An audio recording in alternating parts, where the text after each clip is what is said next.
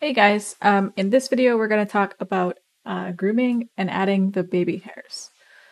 So let's paint this mask first, this density mask, since it's one of the ones we didn't do yet. So I'm just adding a merge before our original mask layer. And I'm going to merge the original hair density mask into the over just so we can see it. I've got a sponge brush activated with a white color and a really light opacity. And I'm painting on the baby hair density mask layer that we added previously. And I'm just like lightly brushing some little sponge brush things on the outsides, so like right along the hairline everywhere. And I'm looking at my reference to see where the baby hairs are growing on my model.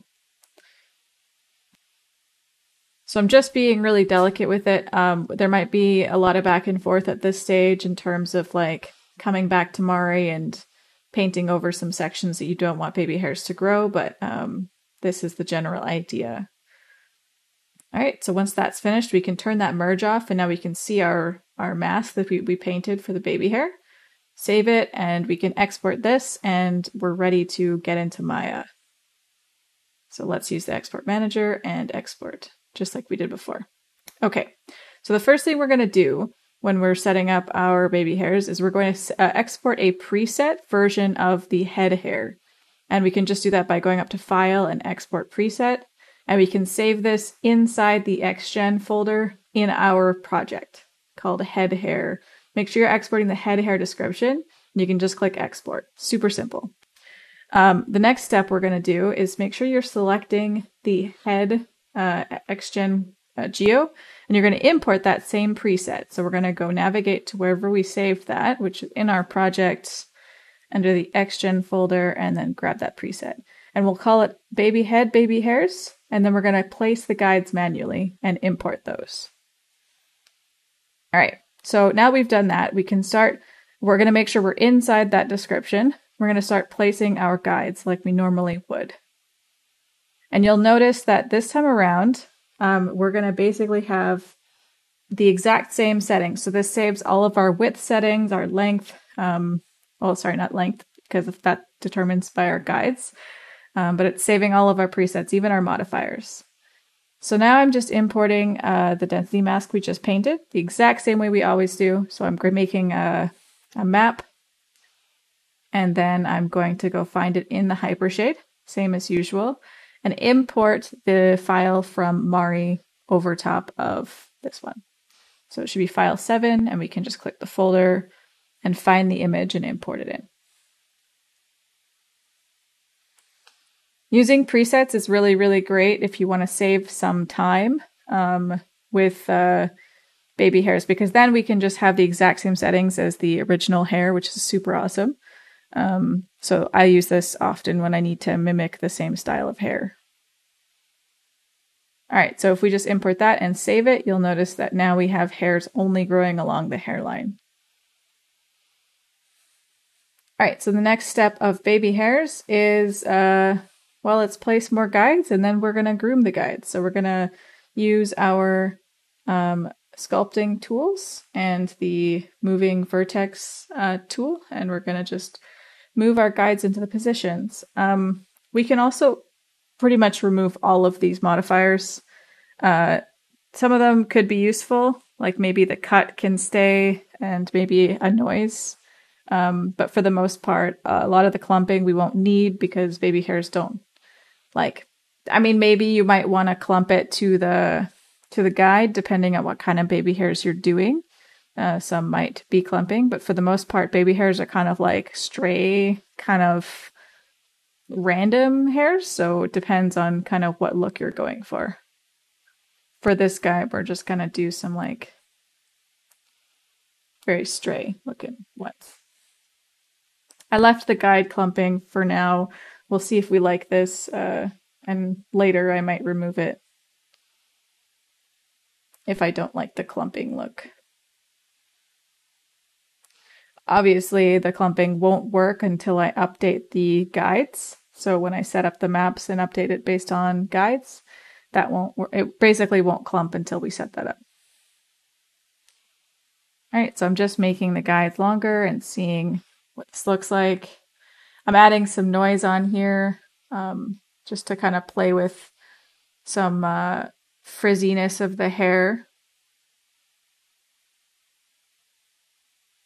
I don't want to make it look too crazy, but trying to find a way to like integrate this into the slicked backness so like it still feels like it's little baby hairs that kind of didn't make the cut into the brush back, the comb over, I guess you could call it. But they still did try their best.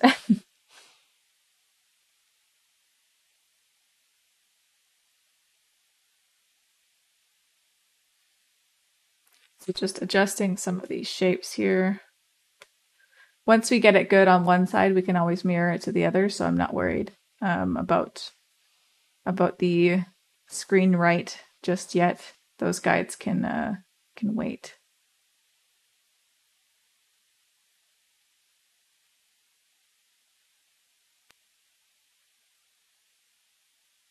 Apologize for the speed of this guy, but I just wanted you to be able to see everything, even if it is quite quick.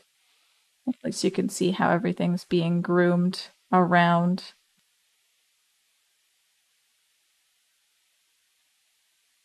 The cut might be just a little too intense because it's cutting all the little ones real short.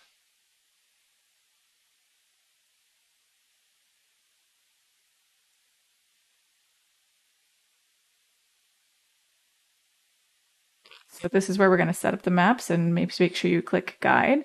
So now you can see how it's kind of clumping to each guide, which doesn't look horrible, but it doesn't look quite right in this situation.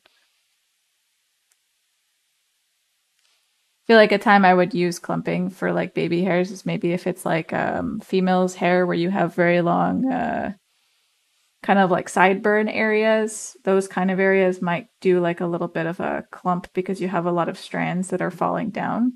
But when they're short like this, they kind of tend to don't clump together as much. The longer they get, the more clumpy they are.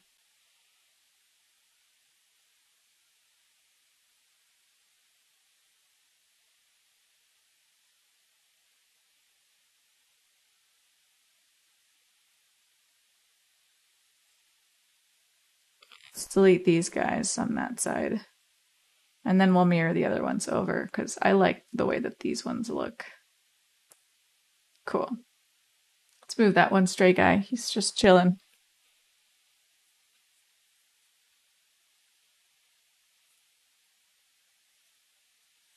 So let's work on the back pieces now. So we're going to groom these ones down towards the hair.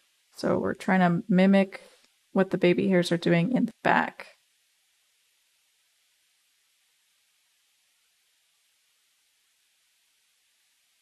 Already looks a lot better.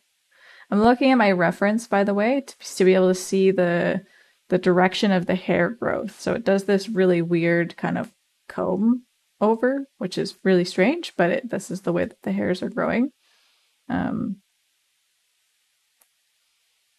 Add more guides in here to get a lot more control over the sections of hair. So don't worry about if you feel like you're not having enough control over some of the guides, you can always add more. Don't worry about that. All right, so I'm just going to turn the cut percentage down to probably like 0.4 because we're cutting a lot of hair in the back here where it gets short. Which for the head hair, where all the hair was a lot longer, it was fine. But for the shorter baby hairs, it's probably not fine to be cutting it so much. Okay, so we just mirrored that over. And then I'll just change these so they're not perfectly symmetrical. Again, I don't have reference for this side of the head, so we're just going based off of the back view.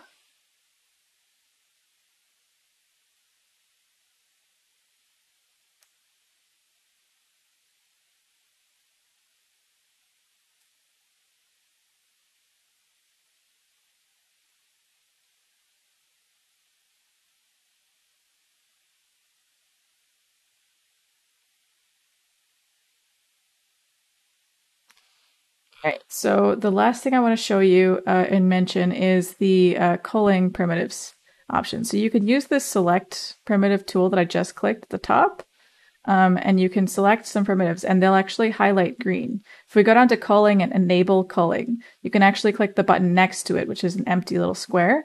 And when you select the primitives and click that button, it actually removes the primitive from existence. They'll still be there. They're just not going to be rendered or loaded. So those specific primitives you've selected can be removed. So this can be useful for like some really last minute cleanups that maybe painting your maps are not going to work, or maybe you just can't seem to remove one specific hair and you don't want to mess up everything else because you love it all. Then you can just call a few primitives. I wouldn't recommend calling a lot at a time, but this is good for those like last minute cleanups. And if you want to be able to take some primitives back, like maybe you culled a section you didn't want to, you can always display the culled primitives, use the select tool, and then bring them back. So you can click the same cull button and it'll uncull the selected primitives. Just adding a little bit of noise back in here. And then we can delete the other noise because it's doing nothing.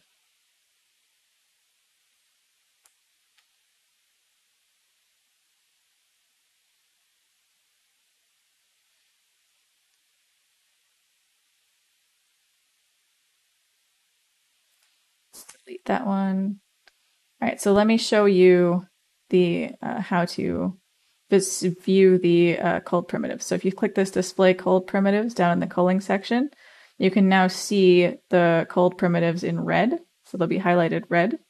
And you can actually bring them back if you wanted to by selecting them and then unculling. At the bottom, you can see the uncull button and it'll uncull them. All right, so this is basically how I go about doing baby hairs for my model. This obviously needs some tweaking, but between Mari and here with some settings, but this is the base idea. We're very close to finishing.